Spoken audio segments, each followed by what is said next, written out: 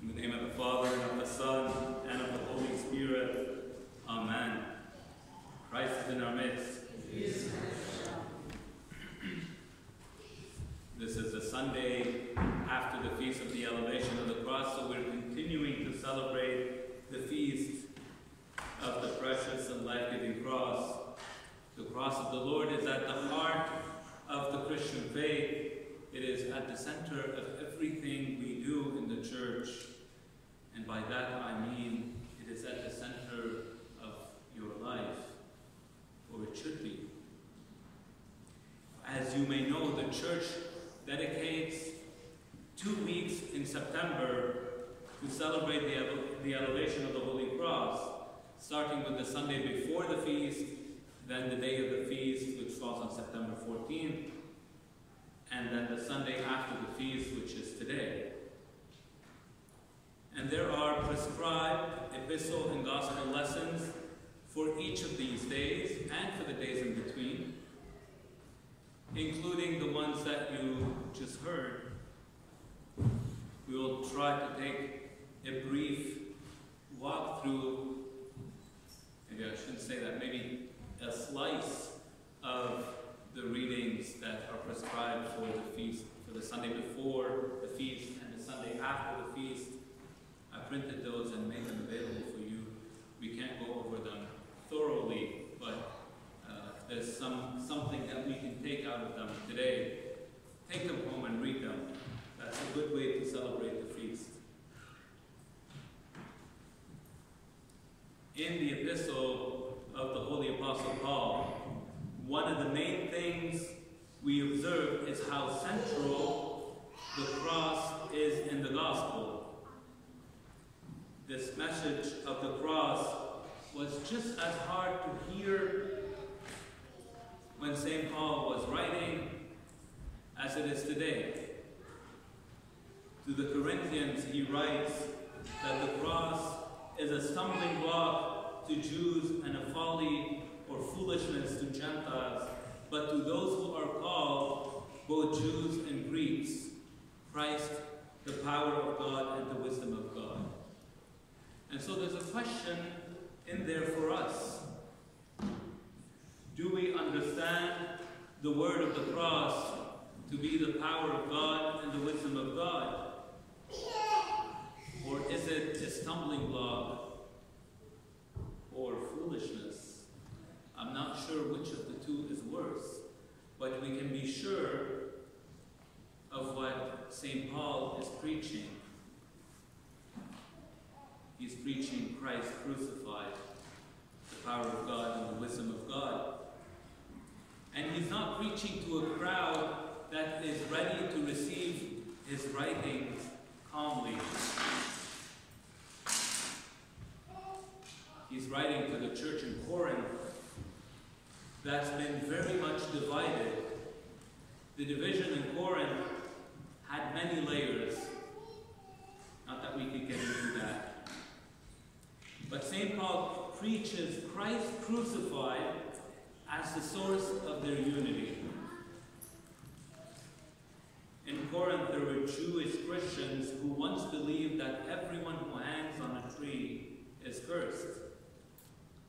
That's a reference going back all the way to Deuteronomy. And there are also Gentiles who saw the cross to be a sign of weakness. St. Paul is saying the cross is not a curse. It is the sign that defeated the ancient curse. And it's a sign of victory and triumph. And that's why it is not weakness, but the power and wisdom of God. Next, in his letter to the Galatians, St. Paul is also dealing with a church among split in division, brought about by those who are harassing Christians and harassing St. Paul himself about circumcision. So he writes, "Far be it from me to glory or to boast, except in the cross of our Lord Jesus Christ, by which the world has been crucified to me and I to the world.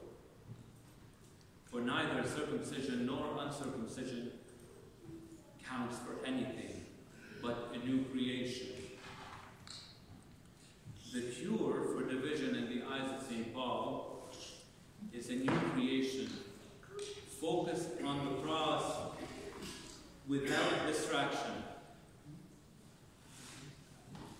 And not just the cross as something that is external to us, but something deeply personal. So when we look on the cross, we don't just see that Christ has been crucified, and of course he has, but we see ourselves crucified with him, not instead of him, but with him. The cross needs to become our own. By the cross, the world has been crucified to me, and I to the world. Only when we are in the new creation can we say with St. Paul, I have been crucified with Christ. It is no longer I who live, but Christ who lives in me. As from this morning's epistle. This is not St. Paul using some nice poetic language. This is as direct as he can be. St. Paul is dead. Not half dead, dead. Christians who read his letter throughout the ages didn't think of themselves as partially dying. They were dead to the world. This is radical, and I don't know how to make this sound softer. The gospel of Christ is not soft. This dying to the world is not only for Christians who suffered persecutions of some time past. It is for every Christian today. But the gospel is not only about death. It is about life. In case you didn't pick it up, here's what St. Paul was saying. I have been crucified with Christ. It is no longer I who live, but Christ who lives in me. And the life I now live in the flesh, I live by faith in the Son of God, who loved me and gave himself for me. Because St. Paul died, now he lives. Because St. Paul died, now he lives. Why does he live? Because Christ loved him and gave his life for him. So now, St. Paul only knows how to live in this love. And so like St. Paul, if we want to acquire Christ's life, we need to die. To be crucified to the world and the world to us. This means that our passions need to die, that our heart can no longer be given to them. We don't die partially. We simply die to receive his life, which means that we don't give up the passion partially. We don't crucify our will partially. We die fully, so that Christ may live in us and his love may be manifest in us. So that's the epistles. We have the power of God, the wisdom of God, and the love of God, all on display on the cross. And then we come to the Gospels, and we read, God so loved the world that he gave his only Son, that whoever believes in him should not perish, but have everlasting life. That was last Sunday's Gospel. God so loved the world means both. That's how much and the way in which God loved the world. So if we want to acquire God's love, we need to pay attention. There it is. It is not a love that demands, but a love that gives. It doesn't ask, what can I receive? It asks, what can I give? What can I do? How can I serve my brother, my sister, my wife, my children, my family, my church, and my neighbor? We see all of this on display when Christ ascends the cross. And the long gospel we read 2 days ago takes us right back to Holy Week, to Holy and Great Great Friday. We stand at the foot of the cross and behold the Lord embracing the cross willingly with all the pain that it involved amidst the rejection by his own creatures, showing his love that has no limits, the love that poured out of his side when one of the soldiers pierced his side and at once came out blood and water. Blood and water poured out of his side to water the whole of creation. And it continues to be poured out for you and for many at the Divine Liturgy. Now, allow me to bring you in with me into the priesthood. Before the liturgy starts, the priest comes to pray a service of the proskomiti, or the preparation of the holy gifts for the liturgy. He takes out the lamb out of the proskora, the bread that you prepare and you bring to the church. After he takes out the lamb, the priest takes a spear and pierces the lamb. And he prays this verse. And one of the soldiers pierced his side, and at once came forth blood and water. And he who saw it has borne witness, and his witness is true.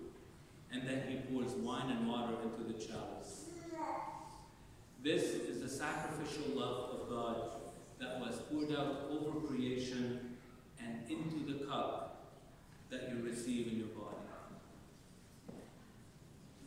Let this cup wash you and purify your heart as you participate in Christ's sacrifice, because this will feed your life. You participate in Christ's sacrifice here so you may be crucified with him when you step out the doors of the church. And you renew that cross in your life every time you pray, every time you read the scriptures, every time you fast, every time you repent, every time you put down your ego in order to serve your neighbor. You participate in that sacrifice. In today's gospel, from St. Mark's gospel, we hear these precious words. If anyone wishes to come after me, let him deny himself and take up his cross and follow me. In St. Luke's account of the same time when the Lord was speaking with the disciples, the Lord says, let him deny himself, take up his cross daily, and follow me. This is a continual movement of denying ourselves, picking up our cross, and following the Lord.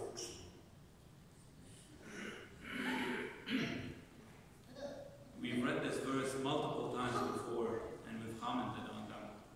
But some things are worth repeating. If we try to carry the cross without denying ourselves, it won't work.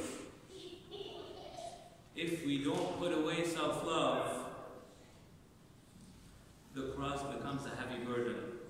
We become resentful of the cross and the one who asked us to carry it, and of our neighbor. And we won't be able to carry the cross willingly. We carry it begrudgingly.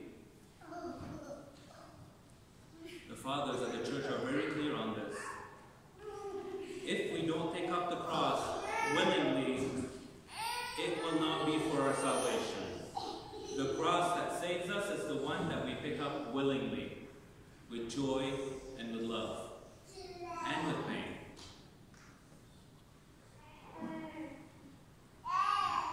If your cross is someone who pushes your buttons, your spouse, your children, a friend or a colleague, or maybe a difficult parishioner, tolerating that person is not picking up your cross. You are called specifically to love that person more than you love yourself. Carrying our cross is the work of patiently enduring the consequences of our unclean heart.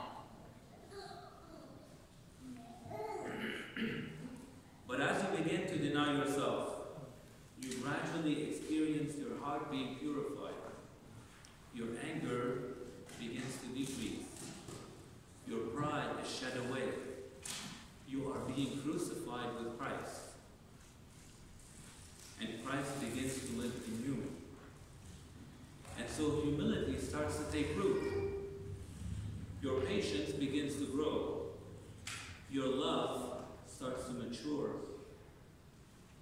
Christ's virtues become more visible in your heart because it is no longer you who live, but Christ who lives in you. To him be glory, honor,